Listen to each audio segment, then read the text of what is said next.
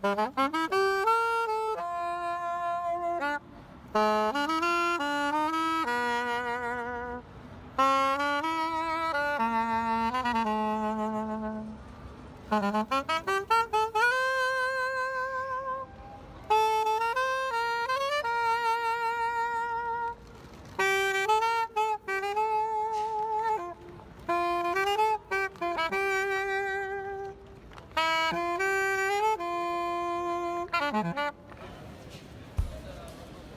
remember I was working for a year at the 9-to-5 office job.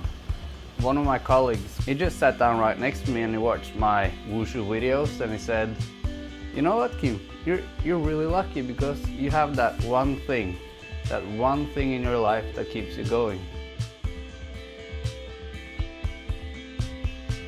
It was the best environment, but it wasn't what I was born to do, so to say.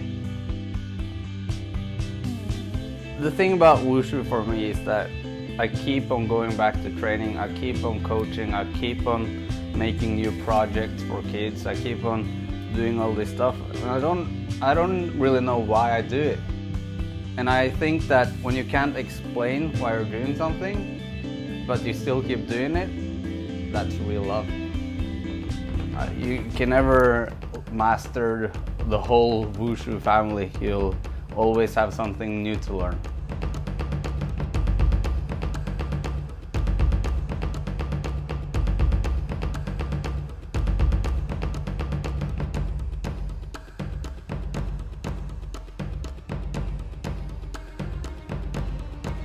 I practice to keep an old tradition going.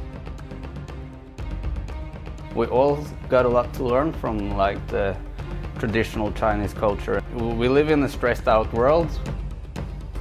Yeah, you need a good career, or if you don't have a good career, you probably live in a place where there's war and terror, and I think it's good to like take a step back and breathe and get in one with what you really are.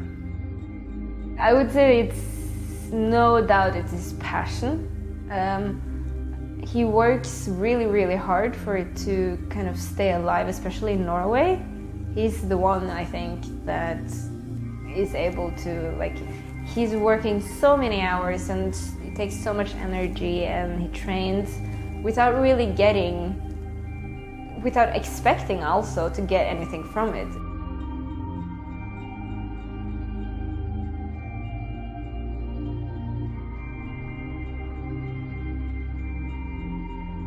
Uansett hvilken vi har slått med, så må vi prøve.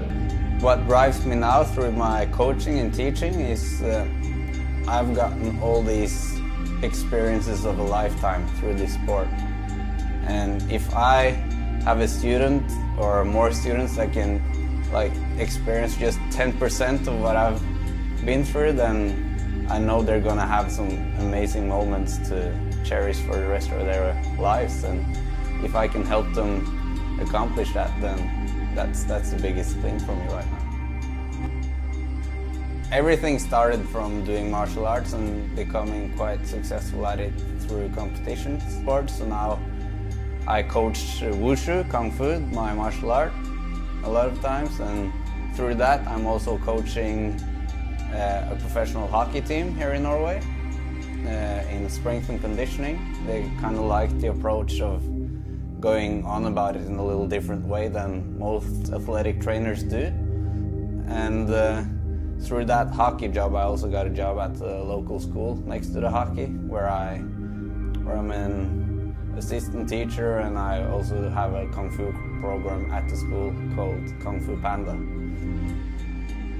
In 2008, I got this amazing opportunity to go to China, and it was on a scholarship, which meant that I could stay there for free as long as I taught their kids English. Then I could train with their professional Shanghai Wushu team, which was amazing. But halfway through that stay, I got a bacteria through some food I ate that eventually attacked my liver. I can't do as hard training as before, and I can't eat the food that I want, and yeah, it's really affected my life. First, I didn't overcome it. I gave up. I thought my career as an athlete was over, so I didn't want to train that much because I felt you can only do hard training. If you can't train really hard, you're not training at all. But then I realized that we have other aspects in the Wushu Kung Fu family. We have the softer styles, the Tai Chi and all that stuff. And yeah, I really got into doing more, maybe slower stuff that actually can benefit my liver too, actually. I feel like when I'm doing the movements outside, I feel at one with nature. And yeah, it's impossible to describe actually the feeling you get when you feel at one with everything around you.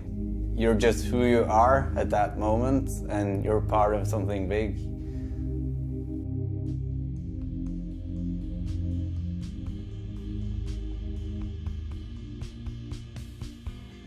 The times when he has been very sick, yeah, I don't think it's been that easy to stay positive.